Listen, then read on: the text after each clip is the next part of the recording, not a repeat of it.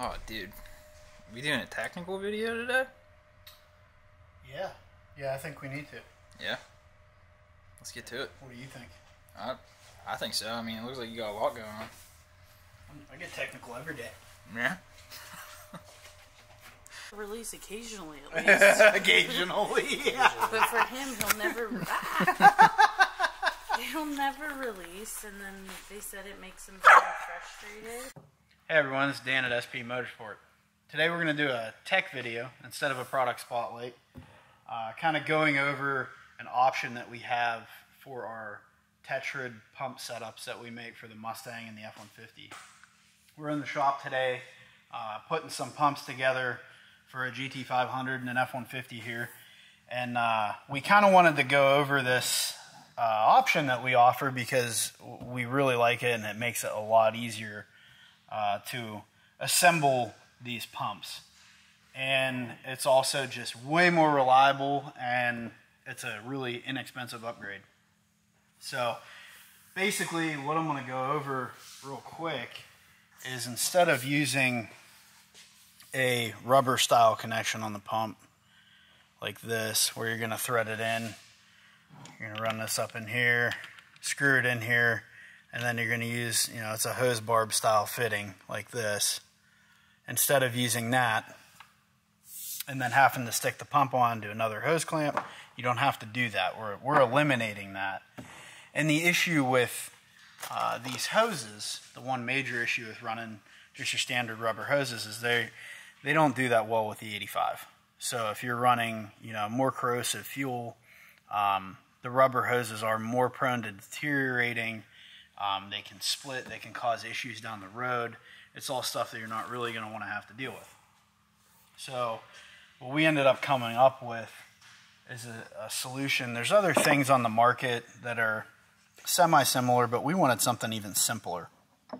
And we designed it, here's one installed already on the pump, but we designed it to replace that hose, and it also sets the perfect length on the pump. So there's no guessing, there's no trimming, you just screw it on. So what we're going to kind of do, I'm going to show you here up close how to assemble this. It's very simple. It does take a pick and some general tools to get the O-ring and everything to seat, because we're essentially converting a hose barb end to more of an O-ring style seal. So what we'll do here, we'll go over here under the light and I'll kind of show you guys how to do this. Like I said, you are going to need a pick, and it does take a little bit of finesse. So you'll go ahead and throw the included O-ring on the end of the pump. Oh, not too far. You'll actually put it in between the barbs, like that. And then what you'll do when you go to put this on, it does have a chamfer in it. You'll want to just kind of sit it onto the O-ring. Give it a slight bit of pressure. You don't want to give it too much pressure, because what happens is it's just going to start riding the O-ring down off of this because it is a barb. So what you'll do is you'll take a pick or something small, and you'll basically just take and push the O-ring. You know, take care not to obviously cut the O-ring. Obviously we don't want to cut it because it's not going to seal. But if you take like the flat edge of the pick and just kind of work the O-ring up around this, and then the other thing you have to keep in mind is keep like pressure on this as you're doing that, because you don't want it to obviously push that off. And then you'll just kind of work your way around like that. And as I said, just keep light pressure on it. And that chamfer will eventually allow that to work up into the coupler itself. As you can see right there, we'll get this pushed in. That wee little bit there. So there it went. The coupler's all the way in. And then what you'll do is you'll just kind of rock that a little bit. And then twist and spin it. And then it'll go right down on there. And that's it. So now your O-ring, everything's assembled. And then we have retaining rings that go in behind that. Like this. A little C-ring. So you'll go ahead and just pop that in there. And we provide you with little cap screws. Just drop it in like so. I gotta find my Allen wrench here.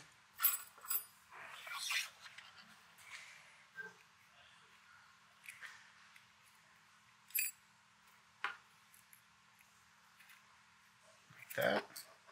And then the nice thing is, it keeps it, since it's an O-ring, it keeps it movable. So you can spin this around to gain access to the part.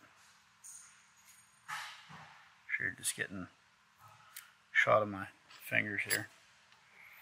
There we go.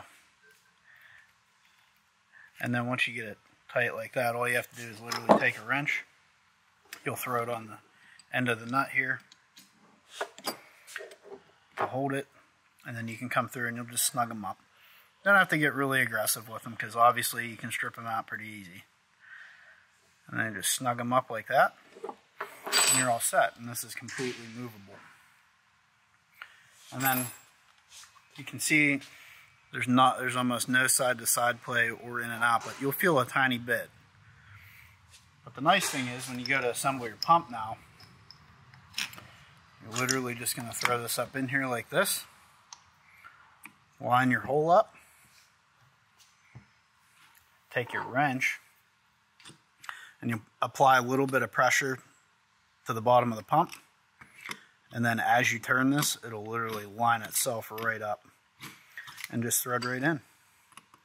And you're not dealing with any additional clamps or anything that you're going to have to worry about causing a reliability issue with the car, or breaking down because the rubber's going to have a problem with the hose, etc. So, and then the other nice thing is these specific couplers for our Tetrad are already set to the proper height for the pump assembly, so you'll have the proper depth in the tank, and you're not going to have to deal with making any taking it in and out of the tank to make your adjustments. You're already all set and ready to go, and you'll just snug that down and you're done.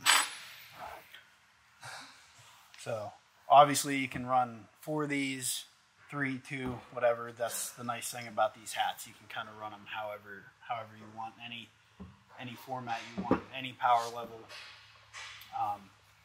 Makes it pretty convenient. But we kind of just wanted to show how to assemble the O-ring and get everything put together. You kind of just go over that little part. Like I said, it's optional on all of our Tetrad pumps for the F-150 and the Mustang platforms, 500, GT, all that. So if you're on the website, there's information on there. If you have questions or anything like that, just let us know.